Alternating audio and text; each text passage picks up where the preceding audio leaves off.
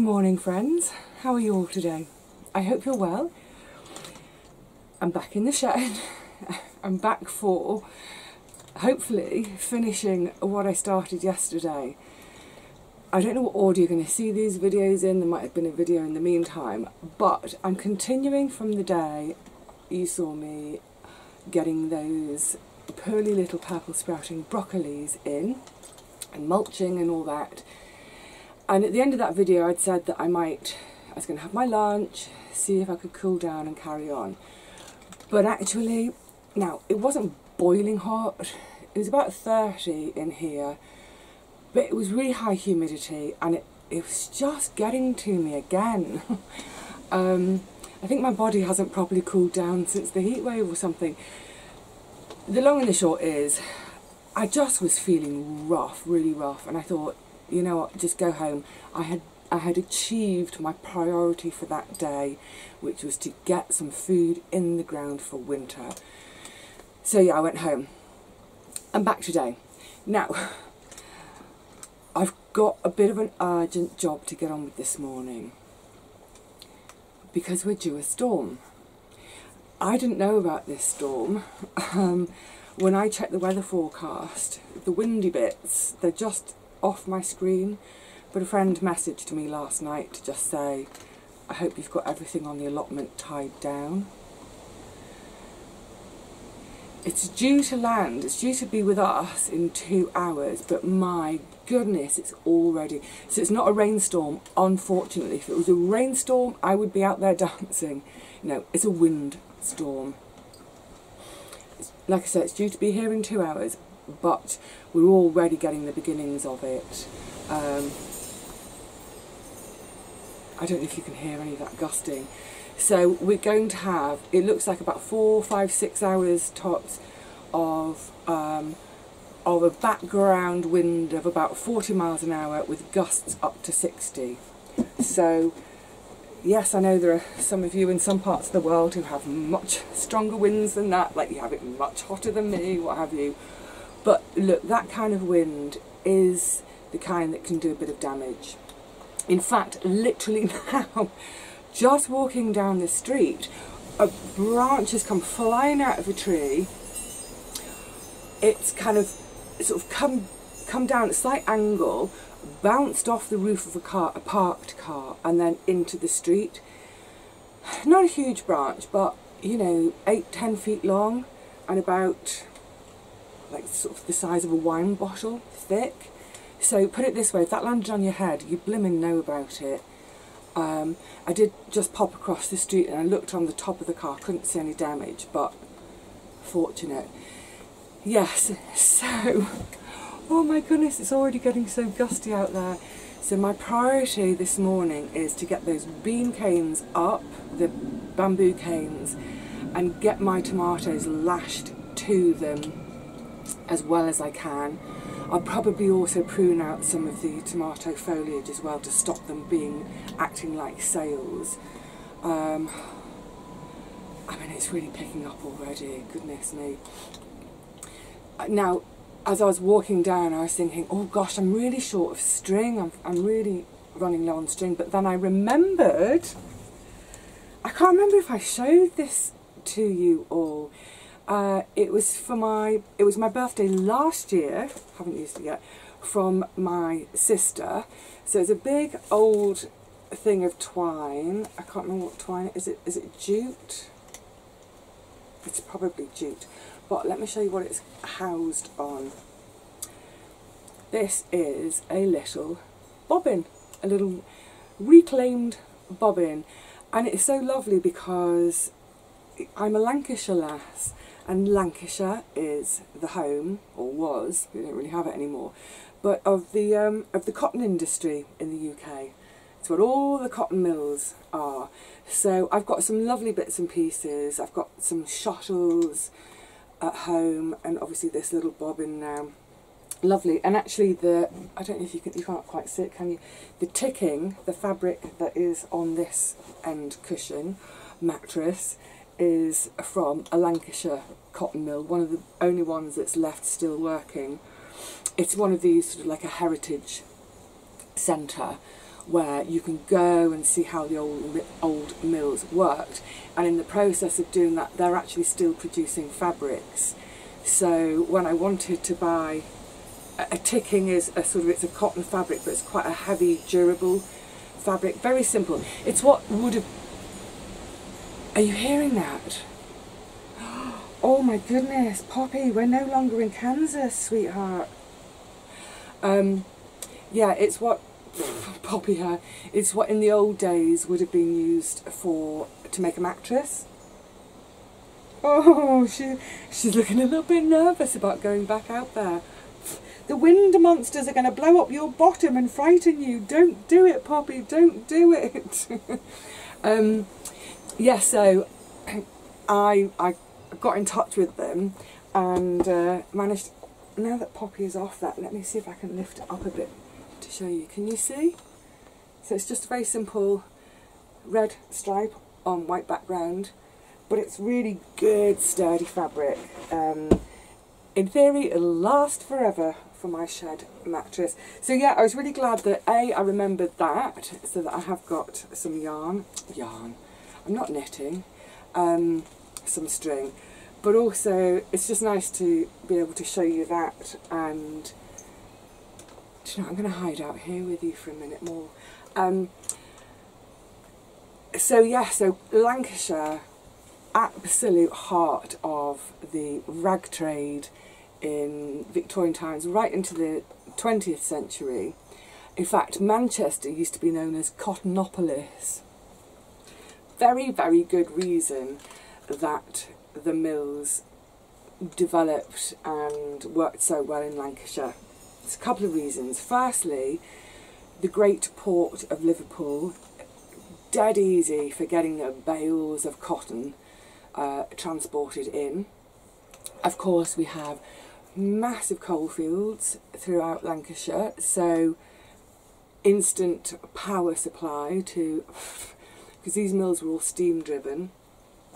So you've got your power supply, you've got your port for bringing your cotton in, we've got the trade links for getting the produced fabrics back out. Of course, the Manchester Ship Canal, that made life even easier for, once the bales of cotton have landed in Liverpool, they can be taken up the canals to the factories. But one of the main reasons that the cotton industry did so well in Lancashire is because Lancashire is damp. Now, I'm not having a go. Listen, I'm a Lancashire lass. I'm allowed to say these things, but Lancashire is damp. There's a geological reason for it, in part.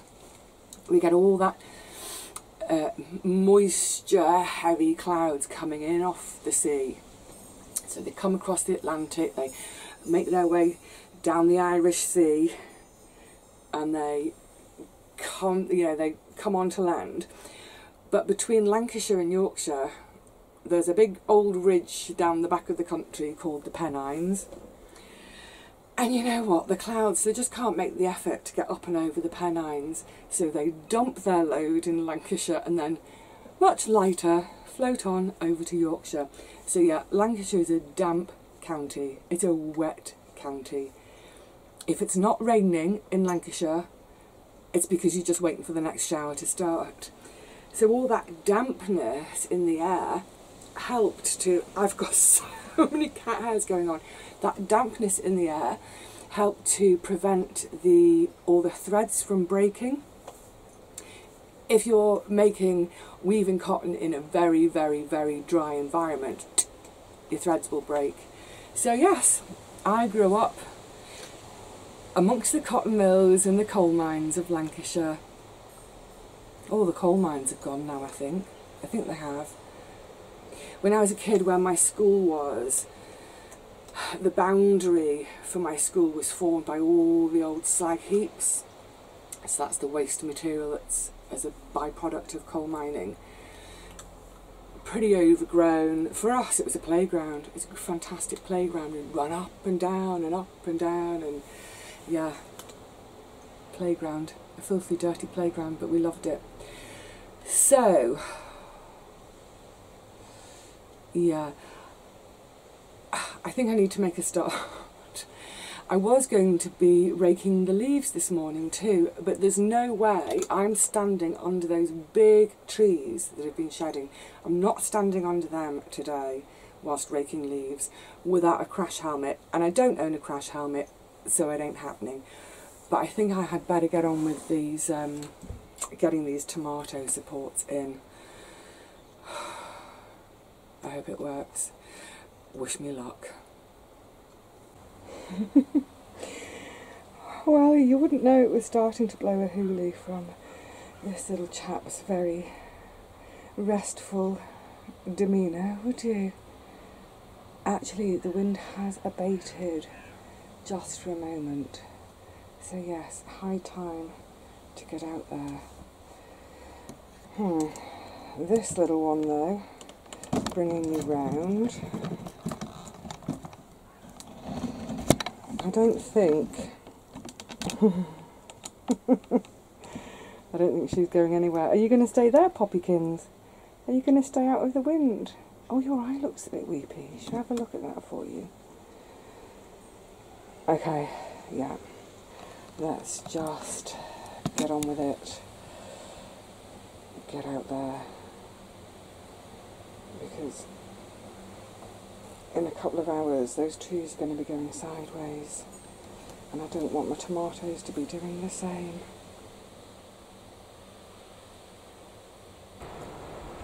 Two down already. Oh my goodness. Right. Oh, and Tommy's off.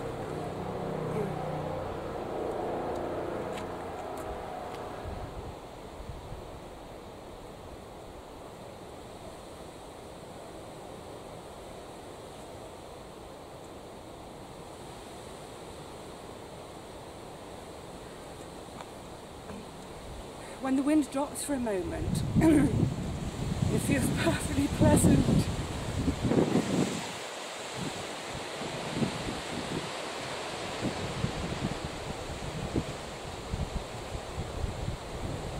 Actually, even when it gusts, it feels pleasant. It's warm, and the wind is fresh.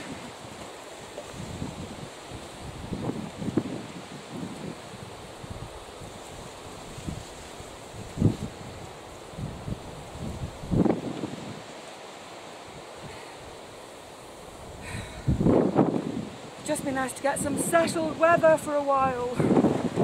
Right.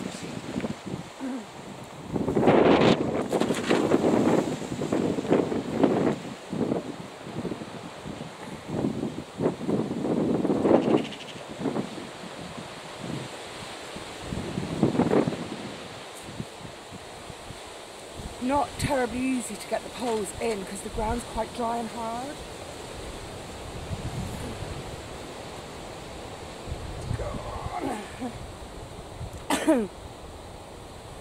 But on some of them I've got these metal posts, so I lash the bamboo to the metal posts and then come up and get the plant lashed to the bamboo.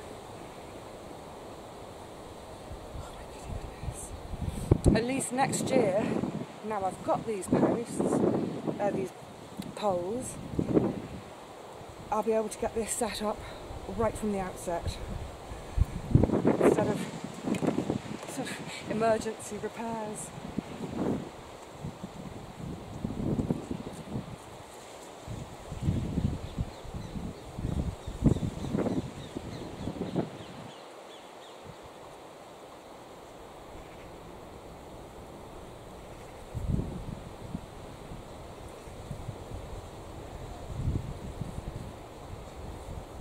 Going to want to bend.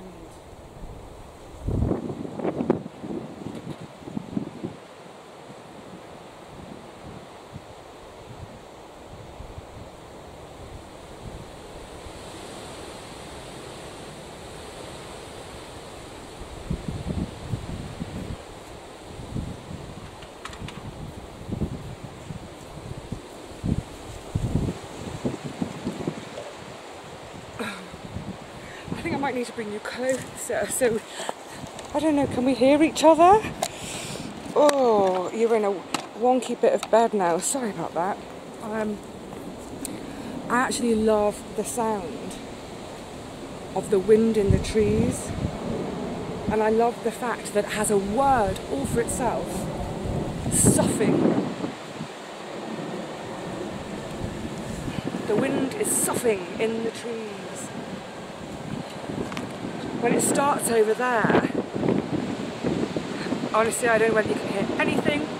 Subtitles! When that gust starts over there, it almost sounds like a wave coming up a beach. Oh, I think that's as far in. Yes, I'm trying to put my Pollyanna spin on it. Whew. It's actually still quite muggy, quite humid. So let's get this one done, and then I think, ooh, can you hear it starts over there in the big tree? Oh, love it. Apart from, obviously I don't want damage to people or property, but otherwise I love a good, really good blowy day. It's fresh. Blow all the cobwebs away.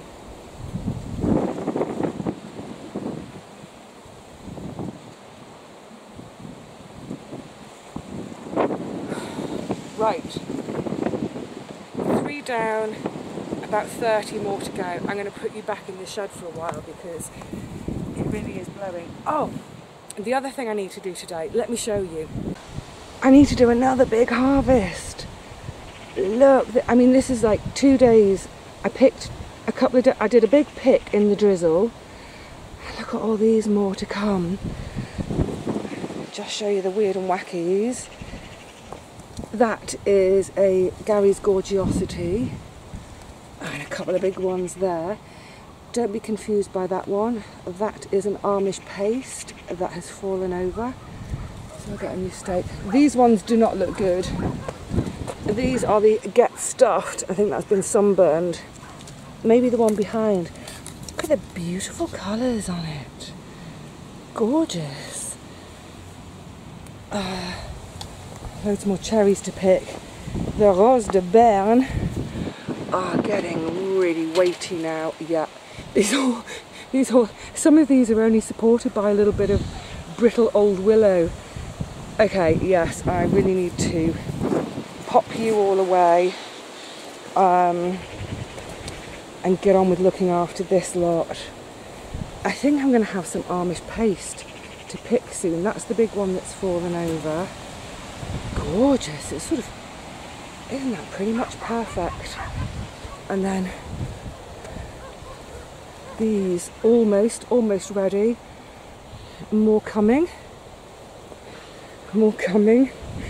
Yay! Oh, right, I'm going to pop you back in the fridge. Not the fridge. I'm going to pop you in the shed whilst I get on with getting this lot a bit more support. Phew. Just in the nick of time. Literally, as I was in one row getting the new poles in and getting them all tied up, the row behind me, it was just collapsing all around. Just the first 2 rows, the gardener's delight, my absolute workhorses, stalwarts of the kitchen garden every year. They're always my priority. They're a good cropper, great taste, raw, cooked, bottled, whatever. So they got the good steaks, the good kind of metal steaks and chunky wooden steaks. So it's the rows behind me where I've got my Amish paste, Rose de Berne, Get Stuffed, Gary's Gorgiosities and the like. They got slightly older bamboo canes, all that I had left, and they're all just going snap, snap. It was like a house of cards coming down. So phew, glad I got that done. I've got to say, even, I mean, like I was saying at that, I love the blow. I've had to bring you in here. It's far too blowy out there now. I do like the blow, But it's always just that, I prefer it if it was the late autumn and I'd done my harvesting, because it's always just that concern that plants are going to get wrecked, and you all know by now I rely on this. This is my food. So I've got a feeling when next I'm here, probably tomorrow, I've got a feeling there will be some damage, quite possibly even with the new poles. But I've just had a nice harvest. Oh, Zoe, isn't that a beautiful sight? That, oh my goodness, that's a couple of neonates. Yeah, I'd say there's about, oh, Bennett, it's probably about 5 or 6 kilos there in pounds. 5, 6, 10, 12 pounds or so, is that right? Anyway, yeah, something like, it's got to be 10 pounds. It's great. I'm chuffed. And hopefully, well, 2 things. One, that harvest is coming home with me and being processed. I'm not risking leaving it out there. 2, that's taken a little bit of weight out of the plants. So hopefully when there are big gusts, hopefully they can move with the gust rather than wallop down on the ground. Fingers crossed. Oh, this year continues to be tricky, doesn't it? You know, it's crazy. 2 days ago, we had a 14-hour non-stop drizzle day. Non-stop, 14 hours. 1 day ago, completely clear sky, absolute blue sky, blazing sunshine and heat again. And now today, we're in the middle of this windy storm. Hey Poppy, oh, she's been right at my feet the whole time. Animals and wind, they're not keen, are they? Friends of mine who are teachers always say that with the sort of infant and junior school kids, when they go out at playtime on a windy day, when they come back in, they all go a bit doolally. And I think the same happens with our little furry friends. Right, there's another really important job I want to do today, and I've got my little paper bags out to remind me. Do you all remember way back when I decided to save one of my celery plants from last year? They all overwintered fine, and then we got to about April or May and they all started to flower. Great.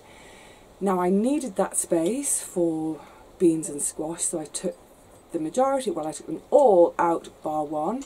It was the one that's been sort of making its way up through the rose bush. It looks like the seeds are nearly ready. What I don't want is, with this gale, I don't want those seeds being blown everywhere else. I mean, I don't mind if a few self-seed, but I want to make sure I harvest those seeds so that I can use them next year. So yes, I shall be going out, snipping off all the heads, just hanging them. I'll hang them in the bag upside down. So basically, I'll tie them in bunches on a piece of string, and I'll tie that string to the handles, so the heads will be hanging in here sort of loose. The bag is just to catch any, as they dry, they'll drop into the bag, and then basically that will then get hung on my onion drying rack. Oh, I need to get the onions out. Will I do that today? I don't know. I think, yeah, definitely going to do that in a minute. There's a lot of, I was mentioning this the other day, and also on my Facebook page, there's a lot of stuff that's dying back, and it's really upsetting to see because it's really early in the year, and it just shows how much the garden has struggled this year because of this just insane dryness this year. We've had literally a couple of days of rain since March, April, May, June, July, August. In 6 months, we've had a handful of days of rain. It's so unlike us. Anyway, quite a few things are dying back. And yesterday when I came to the garden, I actually found it quite distressing to see so much stuff dying already. So, rather than see that and be upset by it, one of my jobs in this storm today, I'm just going to go around the garden, and anything that's dying or dead, I'm going to take it out, chop it up, compost it. So it's going to be a case of sort of out of sight, out of mind. And then I can re-sow in places. But yeah, I don't want to see dead plants in the garden because it's just, it's too sad. It's too early. Right, okay, let's go and get the celery before I forget. Oh, quickly, so many lovely seed heads. Boy, caramba, what a day. Oi! I thought I'd be really clever and hang the bag in the rose bush, but it's, oh my goodness, it's just, everything's going flying. I'm not even going to bother tying these together as I said I would when I was sat in the shed a second ago. I'm just going to get them in this bag and out of the wind.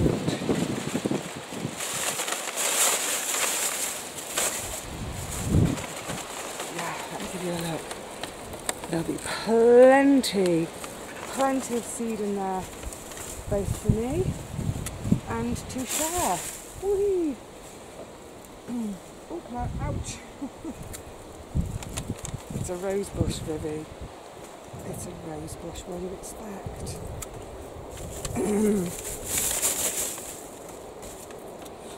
It's probably not a bad idea for all of you who are saving seed from various things to have a little look around the garden at the moment, because especially in the UK, if we're going to be having some stormy days like this, what you don't want is for your seed to get blown everywhere rather than you collect it in bags. I'm thinking a lot about things like the calendula seeds, cosmos seeds, all of those types.